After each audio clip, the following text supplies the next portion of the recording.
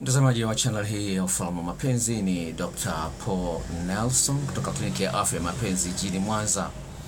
Leo nakuletea mada inayosema mapenzi ya kizungu na utamu wake. Mapenzi ya kizungu na utamu wake. Ndugu msikilizaji, nakuletea mada hii baada ya kukutana na kijana mmoja ambaye alikuwa ana mpenzi ambaye kwa muda mrefu amemfuatilia, lakini amejikuta kwamba anaambiwa bwana na huyo demu kwamba mimi napenda mapenzi ya kizungu. Sasa kijana wa miaka 23 ambaye ameitwa na mwanamke nyumbani kwake kwa mwanamke, alafu mwanamke anaonyesha kabisa kwamba anahitaji mahusiano, lakini hapo hapo anamwambia kwamba anahitaji mapenzi ya kizungu. Yeye anashindwa kuelewa mapenzi ya kizungu yakoje. Sasa katika maongezi na huyu kijana nikamuuliza, umefahamiana na yule dada kwa muda gani? Akazungumza kwa muda fulani. Nikamwambia, mara mwisho umempa zawadi ni lini? Akasema sakumbuki. Sijui alimnunulia tu karanga siku moja tu basi. Sasa unaweza kuona jinsi gani mtu anaweza kuwa anatamani akipata kitu, lakini hajui jinsi ya kutengeneza mazingira alafu akipata kile kitu. Nikamwambia, hivi bwana, umeshinda kumnunulia chocolate apple kampelekea? Akasema kwa sijui kama ni muhimu. Imagine ni kijana ambaye ameshafika nyumbani kwa binti huyo, wameanza kucheza. Yule dada anamwambia kabisa leo na hamu ya kuwa na mwanaume. Anamwambia kabisa na hamu ya kuwa na mwanaume, lakini wamechezeana tu, lakini hakuona chupi ya huyo dada ikoje. Unaweza usiamini, lakini story ni ya kweli kabisa. Kijana ni handsome. Japokuwa hajasoma, lakini ni handsome. Mfanya biashara. Kwa hiyo hii imenipa picha kwamba asilimia kubwa ya watu wanaingia ndani ya ndoa, wanaanzisha mahusiano ya kimapenzi, lakini wanafanya vitu vya kubahatisha. Hawajui vitu sahihi vya kumfanyia mwanamke ili mwanamke kweli ajisikie utamu wa mapenzi. Sasa ninaposema mapenzi ya kizungu ni kwamba ni jinsi gani, si kama mapenzi ya kizungu kwamba wazungu wote wanajua mapenzi. Cha msingi ni mapenzi ambayo yanakolea kwenye akili. Sasa ukimwangalia Rais Obama, si mzungu, sawa, lakini amekulia kwa wazungu, lakini anafanya vitu ambavyo mpaka wazungu walikuwa wanamuonea wivu. Mpaka wazungu walikuwa wanamsifia jinsi gani alivyokuwa na mapenzi kwa mke wake Michelle. Dada mmoja ambaye ni Mtanzania, Obama alipokuwa amekuja Tanzania, alipomuona Obama anavyo kwa karibu na mke wake, anamshika mkono, anamshika kiuno, akasema natamani ningekuwa na mume kama yule. Mwangalie Rais Obama. Sawa, hebu mwangalie Rais Obama. Angalia mkono wake alivyoweka. Unaweza kuona hii ni picha nimeweka ofisini kwangu, na mimi napenda ndio wanafanya vitu kama hivyo kwa mke wangu, na huwa anavifanya. Unaona ni kitu kile, unamuona Michelle Obama anavyotabasamu. Yeye moja hajamgusa mwanaume, lakini mwanaume mtiki wa Rais Obama alivyokuwa amemshika. Unaweza kuona jinsi gani hii mwanamke yote anaangalia picha hii atasema hii ni tamu. Sasa wazungu wanaita hiyo DPA. Sawa? Sawa. Okay, display of affection in public. So, public display of affection, PDA. Public display of affection, PDA. Sasa ni jambo la msingi ufahamu kwamba kuna mambo ambayo mwanamke anapasa afanyiwe ajisikie anapendwa. Sasa wanasema kwamba hayo ni ya kizungu, lakini tunakulana denda ambalo ni la kizungu. Denda kwa jina lake la kitaalamu inaitwa French kiss. Ile mnanyonyana ulimi na inaitwa French kiss. Kwa hiyo ni mapenzi ya Wafaransa kwa maneno mengine. Ni ya denda. Kwa hiyo jina lake rasmi la kitaalamu inaitwa French kiss. Waswahili tunaliita denda.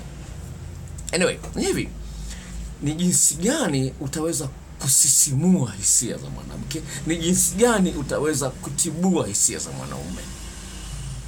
Kwa kuna njia mbalimbali. La kwanza kubwa ni kwa maneno ambayo unaongea naye huyu mtu, yanaashiria kwamba nyinyi ni wapenzi, yanaashiria kwamba nyinyi itafikia muda fulani mtaanza kutiana. Kwa maneno, baby I love you, I miss you, ni mambo ambayo ni ya kizungu, lakini ni mambo ambayo ni ya msingi. Unaanza kumwambia bwana, yani jana tumefanya mapenzi, tutakumbusha tofauti ya mapenzi, si ulifanya hivi na nini, alivyonifanya hivi nisikia la. Hizo ni chatting za kawaida. leo nikifanya mapenzi, leo nitakufanyia hivi, nitakufanyia hivi, nitakufanyia hivi. At least tunamwandaa kiakili, kisaikolojia kwamba leo naenda kutiwa. Kwa hiyo unatibua hisia zake. Kwa hiyo jinsi gani unaongea na huyu mtu, hata unavyomwangalia kuna ukonyezaji wa aina fulani, vitu kama hivyo. Sasa ukija kwenye hiyo display public PDA, public display of affection, ni kwamba jinsi gani unapokuwa unatembea na mke wako na mpenzi wako, unamshika mkono, unaingia mahali fulani, unamwekea nani, kama leo Rais Obama alivyomwekea, unamwekea mkono na mke wako, mkono kwenye kiuno au hivi. Unapokutana mnakumbatiana, unapoongea kwenye simu na mke wako, hey baby, how are you, I love you baby, I really miss you, unampiga busu kwenye simu. Sawa, ni vitu vidogo vidogo, lakini vina nguvu katika mahusiano ya mapenzi. Mara ngapi umempigia simu kwenye simu? Leo mimi nimeongea na mke wangu nikiwa ofisini, nimpigia simu nikamwambia nakupenda mke wangu, nakupenda sana. Cheka. Si, ni vitu unavifanya kwa makusudi, usisubiri hisia. Unaingia ndani ya taksi, sawa, wewe una gari, sawa, unaingia ndani ya taksi, unamfungulia mwanamke mlango, sio wewe kwanza kuingia. Umeenda hotelini, umeenda outing, usikae wewe kwanza, vuta kiti mwanamke akae kwanza, no, nakaa. Unaingia kwenye kama kwa level Dar es Salaam kwenye majengo marefu, kuna lifti. Sawa, unamtanguliza kwanza yaingie kwenye lift, na wewe unafuata kwenye mlango vile, unafungua mlango, unaingia nyumbani kwako wewe mwenyewe. Wewe ndio unafungua mlango kwanza, anaingia yeye, ndio unafuata nyuma yake. Ni vitu vidogo vidogo, lakini vinachangia kuonyesha jinsi gani unamuona huyu mtu ni special kwako. Wachache wana tabia za kushikana mikono wanapokuwa wanatembea. Outing. Mara ngapi umetoka na mke wako na mpenzi wako? Outing sio lazima uingie hotelini. Unaweza kuwa mnatembea tu, mama kunyosha miguu, jioni jua ndani, mnatembea beach au wapi, mnatembea. Unafanya vitu vya makusudi kumuonyesha huyu mtu ni special. Kwa hiyo usiseme kwamba ni mapenzi ya kizungu. No. Ni mapenzi ambayo yanahusu mwili wako. Awe ni mzungu au ni Mswahili, anahitaji raha, anahitaji kusikia kwamba anathaminiwa. Wanawake na nyinyi vile vile. Sawa, na nyinyi wanawake lazima mjifunze. Mjifunze tu kunyonya mboo. Mengine mbona amejifunzi? Sema kwa wanawake wana mapenzi wanayojua yao ni kunyonya mboo tu basi. Mengine no, kuna mengine vile vile lazima unaonyesha care ya huyu mtu. Amefika nyumbani, unamvua viatu, unamvua socks, vitu kama hivi, unamvua shati. Onyesha care. Sawa, unaonyesha care. Hata kama umemtembelea uko mwezini, jinsi gani unaonyesha kwamba japokuwa niko mwezini, lakini ningekuwa siko mwezini tukifanya hivi vitu. Onyesha utundu wa aina fulani. Ndio unaita romantic person. Hiyo haiko romantic. Usikia haiko romantic, sio kwamba hajui kumpapasa mwanamke, no, hajui vitu kama hivyo. Zawadi kwa mfano, unachukua zawadi hapa na pale. Sasa zawadi vya hapa na pale visipite, Valentine inakuja.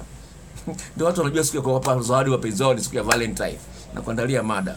Sawa, mambo ya kufanya siku ya Valentine. Hiyo mada na kuandaa. Kama hujajisajili haraka sana, kuna kibox chekundu pale kimeandikwa subscribe, bofya pale upate maelekezo jinsi ya kusajili. Kwa hiyo nakuandalia mada mambo ya kufanya siku ya Valentine. Hiyo mada naiandaa. Jambo la msingi sana uweze kufahamu kwamba lazima ufanye vitu ambavyo vinamfanya mpenzi wako ajione yeye ni wa kipekee. Nimeweka mada hapa, majina matamu ya kumuita mpenzi. Kuna majina zimezoea tu honey, sweetie, baby, my. Kuna majina mengine ya kumuita mpenzi wako au ajisikie kwa special. Tafuta mada hiyo kwenye channel hii. Majina matamu ya kumuita mpenzi iko kwenye channel hii. Kwa jambo la msingi uweze kujizatiti kuonyesha kwamba kujisikia, kutumia mbinu mbalimbali kumuonyesha mpenzi wako ni wa kipekee. Mmekaa sebuleni, sio wewe unakaa kwenye kochi lile, unaenda kwenye mke wako kwenye kochi lile. Nini haipendezi.